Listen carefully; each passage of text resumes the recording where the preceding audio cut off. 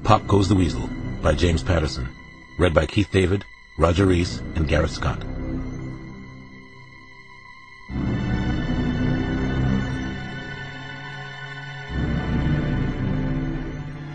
That night, as he was driving home from work at the British Embassy, Geoffrey Schaefer started to feel that he was losing control again. He was beginning to frighten himself. His whole life had begun to revolve around a fantasy game he played called The Four Horsemen. In the game, he was the player called Death. The game was everything to him, the only part of his life with real meaning.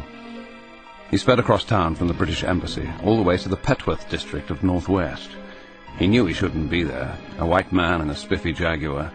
He couldn't help himself there, any more than he could that morning. He stopped the car just before he got to Petworth. Schaefer took out his laptop and typed a message to the other players, the Horsemen. Friends, death is on the loose in Washington. The game is on. He started the Jag again and rode a few more blocks to Petworth. The usual outrageously provocative hookers were already parading up and down Varnum and Webster streets. He slowed to a stop beside a small black girl who looked to be around 16 and had an unusually pretty face. Her legs were long and slender for such a petite body. She wore too much makeup for his taste. Still, she was hard to resist, so why should he? "Nice car. Jaguar. I like it a lot," she cooed, and then smiled and made a sexy little O with her lipsticked mouth. "You're cute too, mister." He smiled back at her. "Jump in then, let's go for a test ride. See if it's true love or just infatuation." He glanced round the street quickly.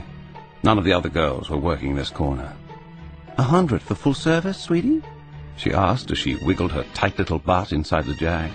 Her perfume smelled like eau de bubblegum, and she seemed to have bathed in it. "As I said, get into the car. $100 is petty cash for me." He knew he shouldn't be picking her up in the Jaguar, but he took her for a joyride anyway. He couldn't help himself now.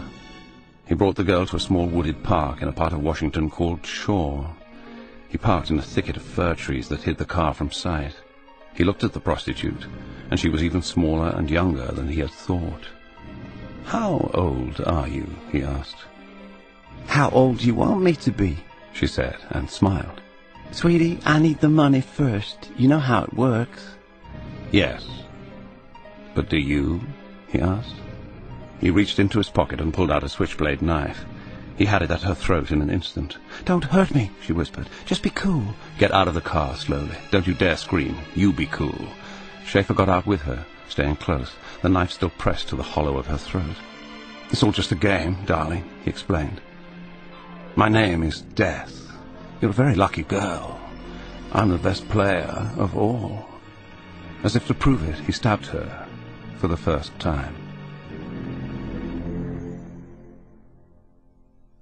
Samson and I were on duty in Southeast. We're senior homicide detectives. And I'm also liaison between the FBI and the D.C. police. We got a call about midnight telling us to go to an area of Washington called Shaw. There'd been a bad homicide. A lone Metro squad car was at the murder scene, and the neighborhood psychos had turned out in pretty fair numbers. It looked like a bizarre block party in the middle of hell. Fires were blazing nearby, throwing off sparks in 2 trash barrels, which made no sense given the sweltering heat of the night. The victim was a young woman, probably between 14 and her late teens, according to the radio report. She wasn't hard to find. Her nude, mutilated body had been discarded in a clump of briar bushes in a small park less than 10 yards off a paved pathway. Samson and I approached the body. A boy shouted at us from the other side of the crime tape. Yo, she's just some street whore." Samson and I walked on and joined 2 uniformed cops standing by the body. They were obviously waiting for reinforcements. Apparently, we were it. "You call emergency services?" I asked the uniforms. 35 minutes ago and counting," said the older-looking of the 2. He was probably in his late 20s, sporting an attempted mustache, and trying to look as if he were experienced at scenes like this one. "That figures," I shook my head. "You find any ID anywhere around here?" "No ID. We looked around in the bushes, nothing but the body," said the younger one. "And the body's seen better days." He was perspiring badly, and looked a little sick. I put on latex gloves and bent down over the corpse. She did appear to be in her mid to late teens. The girl's throat had been slit from ear to ear. Her face was badly slashed. So were the soles of her feet, which seemed odd. She'd been stabbed a dozen or more times in her chest and stomach. I pushed open her legs. I saw something that made me sick. A metal handle was barely visible between her legs. I was almost sure it was a knife, and that it had been driven all the way into her vagina. Samson crouched and looked at me. "What are you thinking, Alex? Another one?" I shook my head, shrugged my shoulders. "Maybe, but she's an addict, John. Tracks on her arms and legs, probably behind her knees and under her arms. Our boy doesn't usually go after addicts. He practices safe sex. The murder's brutal, though. That fits the style. You see the metal handle?" Samson nodded. He didn't miss much. "Clothes," he said. "Where the hell they go to? We need to find the clothes." "Somebody in the neighborhood probably stripped them off her already," said the young uniform. There was a lot of disturbance around the body, several footprints in the dirt. "That's how it goes around here. Nobody seems to care." "We're here," I said to him. "We care. We're here for all the Jane Does." Geoffrey Schaefer was so happy he almost couldn't hide it from his family. He had to keep from laughing out loud as he kissed his wife Lucy on the cheek. He caught a whiff of her Chanel No. 5 perfume, then tasted the brittle dryness of her lips as he kissed her again. They were standing around like statues in the elegant gallery hall of the large Georgian house in Kalorama. The children had been summoned to say goodbye to him. His wife, the former Lucy Reese-Cousins, was ash-blonde, her sparkling green eyes even brighter than the Bulgarian spark jewellery that she always wore. Slender, still a beauty of sorts at 37, Lucy had attended Newnham College at Cambridge for 2 years before they were married. She read useless poetry and literary novels and spent most of her free time at equally pointless lunches, shopping with her expatriate girlfriends, going to polo matches or sailing. Occasionally Schaefer sailed with her. He'd been a very good sailor once upon a time. Lucy had been considered a prize catch, and he supposed that she still would be for some men. Well, they could have her skinny, bony arse and all the passionless sex they could stomach. Schaefer hoisted up his 4-year-old twins, Tricia and Erica, one in each arm, 2 mirror images of their mother. He'd have sold the twins for the price of a postage stamp. He hugged the girls and laughed like the good papa he always pretended to be. Then he formally shook 12-year-old Robert's hand. The debate being waged in the house was over whether Robert should be sent back to England for boarding school, perhaps to Winchester, where his grandfather had gone. Schaefer gave his son a crisp military salute. Once upon a time, Colonel Geoffrey Schaefer had been a soldier. Only Robert seemed to remember that part of his father's life now.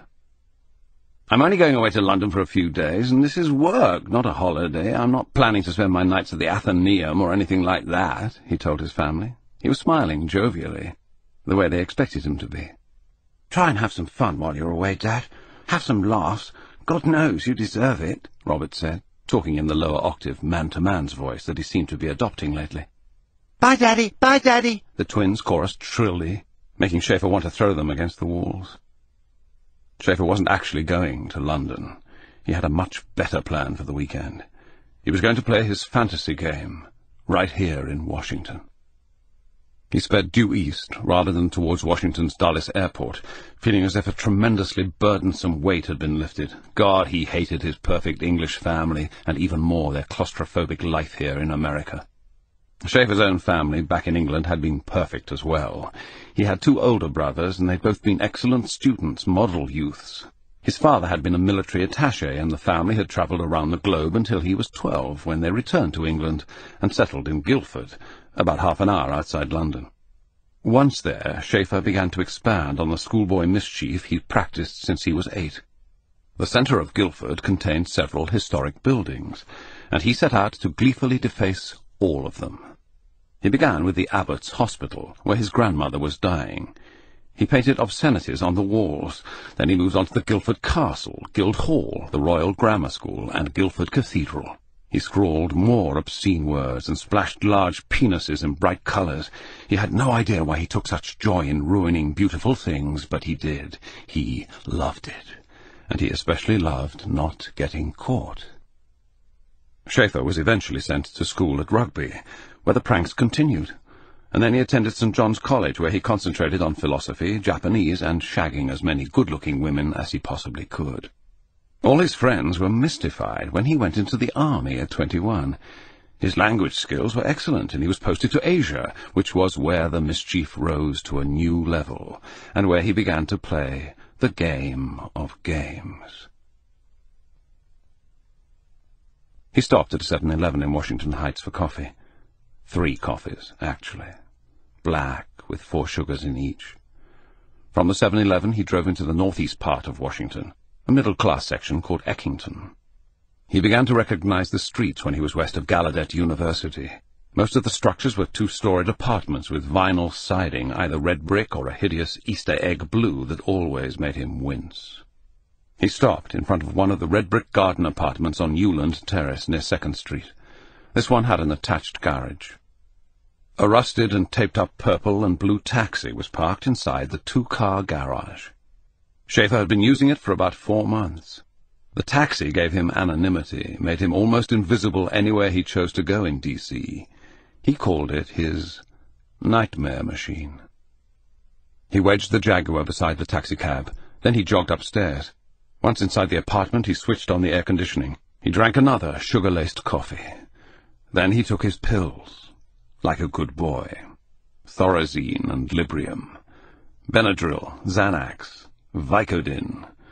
He'd been using the drugs in various combinations for years. It was mostly a trial-and-error process, but he'd learned his lessons well. "Feeling better, Geoffrey?" "Yes, much better, thank you." Schaefer went into the small, barren bathroom, which smelled of cheap cleanser. He stood before the mirror. He liked what he saw. Very much so. Thick and wavy blonde hair that he would never lose, a charismatic, electric smile, startling blue eyes that had a cinematic quality, excellent physical shape for a man of 44. He went to work, starting with brown contact lenses. He'd done this so many times he could almost do it blindfolded. It was part of his tradecraft. He applied blackface to his face, neck, hands, wrists. Thick padding to make his neck seem broader than it was, a dark watch cap to cover every last strand of hair. He stared hard at himself, and saw a rather convincing-looking black man, especially if the light wasn't too strong. Not bad at all.